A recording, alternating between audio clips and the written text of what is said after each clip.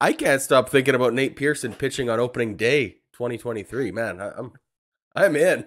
I'm back on the hype train. Let's go. So it will be really interesting to see what the Blue Jays do here with the bullpen in particular. And I know that there's already Blue Jays fans that are freaking out a little bit.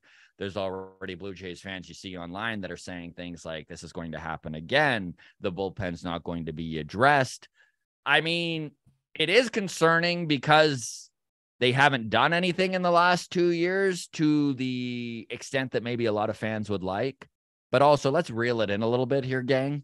We're like, what is it, like 9 days after the World Series was won? Like, let's just hit the brakes. This isn't a disaster. Just because Edwin Diaz, Montero, and Suarez are off the books, What do you it mean? does not mean.